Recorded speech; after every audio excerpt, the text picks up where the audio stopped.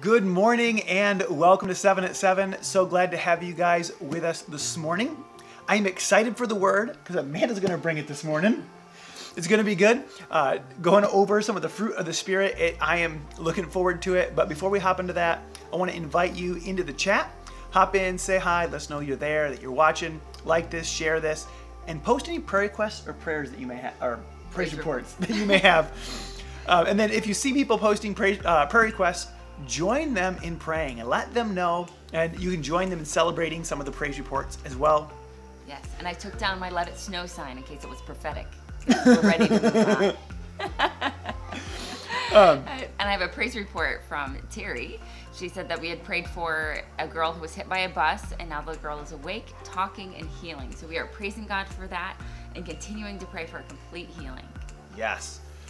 So with that, that is awesome. What's the word for this morning?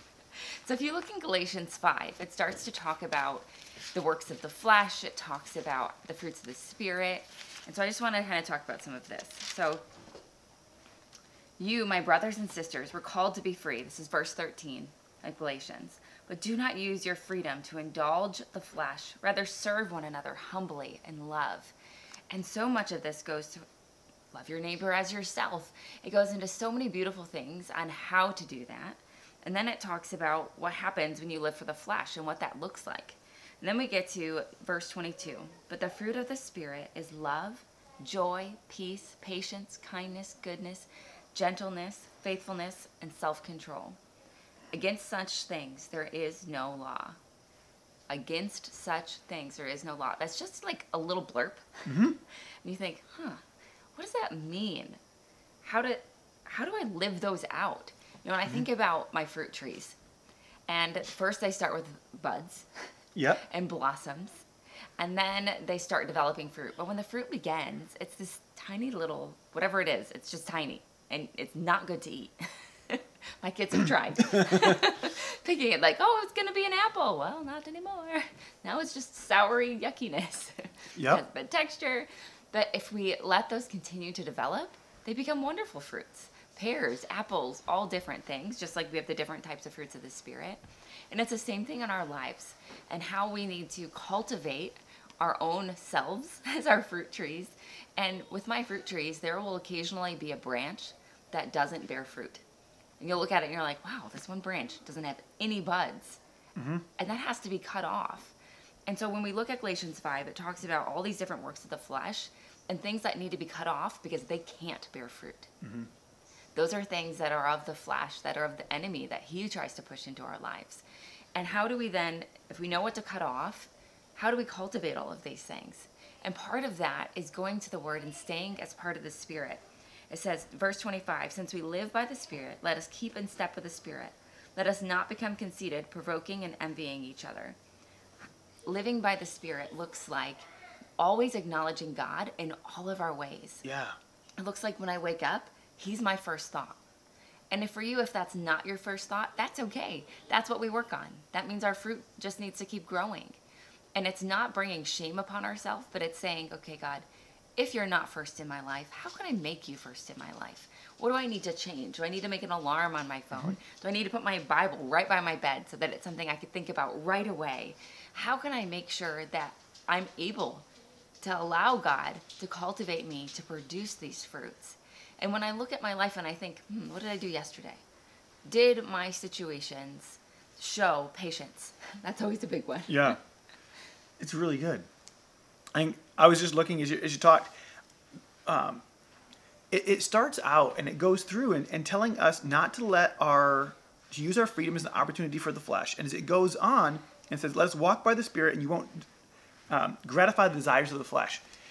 It states that those desires are there. Yep. I think so often as Christians, we think that it's all just going to come easy and that we all going to just want the right things, and there can even be a condemnation when we don't. Yeah.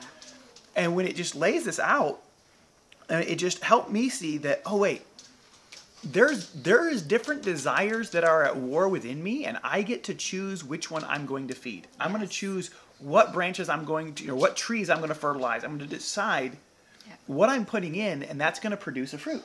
Yeah. And recognizing that desire in and of itself is not the sin. It's what you do with it. And Just like the temptation.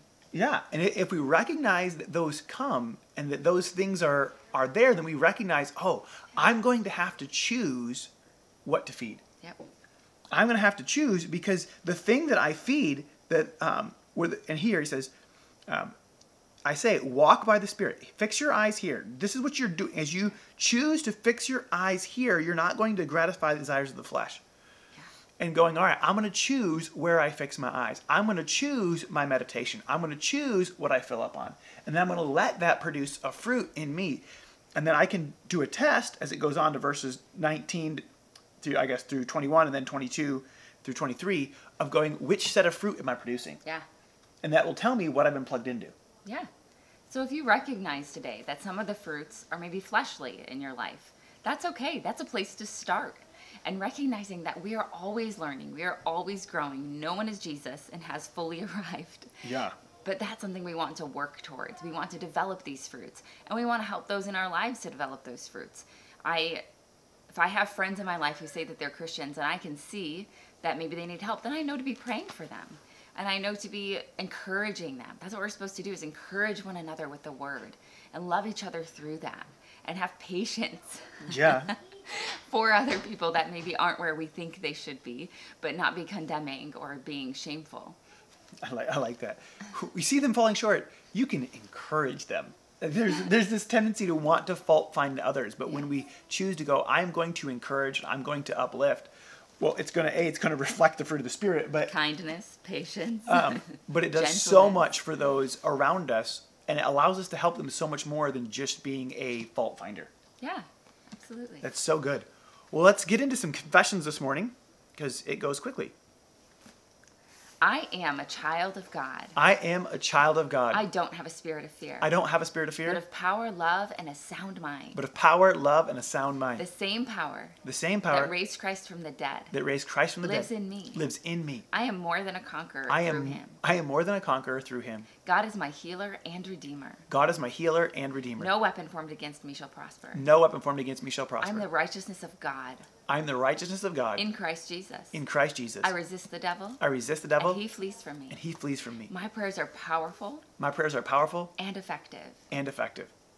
God, I thank you that we can have powerful and effective prayers. God, that we can come before you, that we can know you, be plugged into you, be connected to you, and have you produce fruit inside of our lives. God, I ask that we be filled with your Spirit, and that there would be an overflow of the fruit of the Spirit, that your love, joy, peace, patience, kindness, goodness, gentleness, faithfulness would be on display in us and through us, that it would draw others towards you, and that you would mold us into your image, that we could see your will done, that we could see bodies healed and restored. God, I thank you that we could be connected to you and to see your fruit in our life. And I thank you for it. In Jesus' name, amen. Amen. Well, thank you so much for joining us today. We hope to see you again tomorrow. Be blessed. We will see you on Sunday or on Monday. Be blessed, and we'll see you then.